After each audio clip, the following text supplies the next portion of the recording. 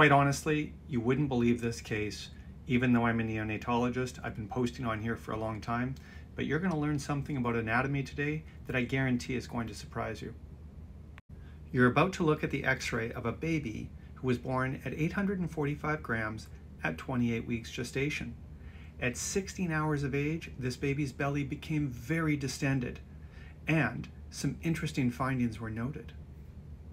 It was pretty clear that air had gotten outside of the abdominal organs, and there had been a perforation, as evidenced by the air within the abdomen around the organs, shown by the arrow. It's what was found at the bottom of this image with the additional arrows pointing that is the surprise. I'm going to have to be careful describing what I'm seeing because I don't want this to get banned. But basically, where the family jewels are sitting for this little boy, in their beanbag, there is air. This is called pneumoscrotum, air in the beanbag. But how does it get there? In a perforation, air is in the belly, and believe it or not, there's a connection between the belly and the beanbag. This is called the processus vaginalis.